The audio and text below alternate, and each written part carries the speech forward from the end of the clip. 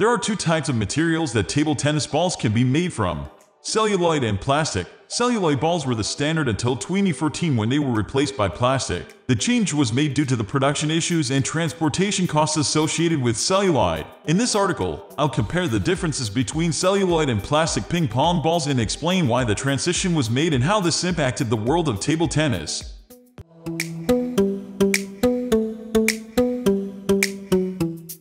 The quick answer: plastic table tennis balls replaced celluloid table tennis balls as the standard in 2014. Plastic balls offer less spin and are slower than celluloid balls. The advantage of plastic balls is that they are less flammable compared to celluloid balls, which were problematic to produce and transport.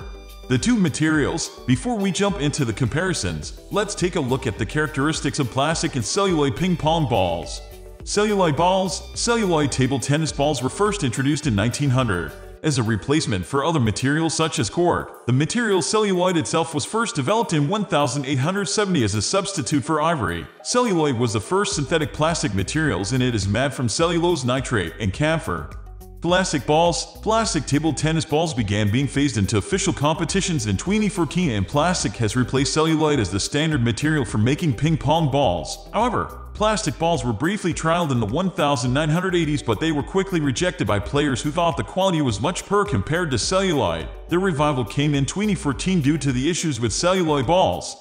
Physical differences. So what are the physical differences between plastic and celluloid balls? Size. Until 2010, all table tennis balls were 1.5, 38 mm in diameter, but they changed to 1.57, 40 mm in this year, which made the balls feel slower and meant they produced less spin. Celluloid balls have a size limit of 39.8 40 mm. Plastic balls are often referred to as poly balls or 40+ balls. This was due to the slight increase in size compared to celluloid. Plastic balls can be 40.2 mm in diameter, compared to celluloid balls, which can be 39.8 40 mm.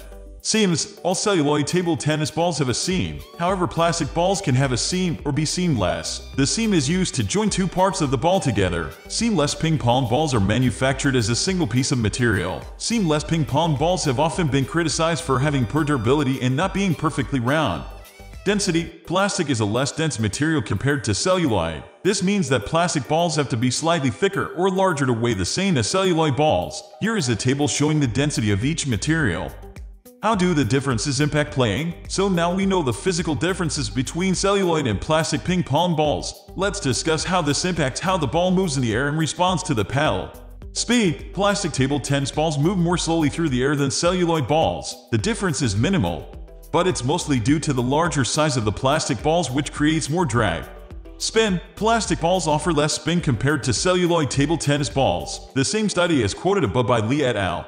Found that plastic balls offer 3.37% less spin compared to celluloid balls. Before the balls hit the table, the plastic ball had a spin rating of 57.25 RPM, compared to the celluloid ball, which had a rating of 59.82 RPM. The same result occurred when the ball had bounced, with the plastic ball having a spin rating of 46.30 RPM compared to the celluloid's 48.27 RPM. Bounce. Plastic ping pong balls bounce higher than celluloid balls when comparing balls with a seam. However, there is some evidence to suggest the plastic balls which are seamless bounce the least. Most ping pong balls have a seam though, which is why plastic balls in general bounce higher than celluloid balls. Durability. Celluloid table tennis balls are more durable than plastic balls. One of the main criticisms of plastic ping pong balls when they were initially introduced was that they deformed and split easily. However, since the introduction of ABS plastic balls, the durability of them has improved in the last few years.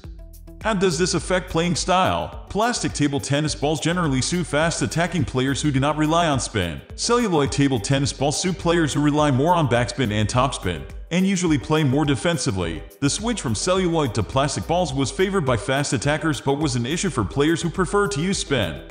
We are going to end this video right away. If you have any query or information to share, please leave a comment below. Thanks for watching.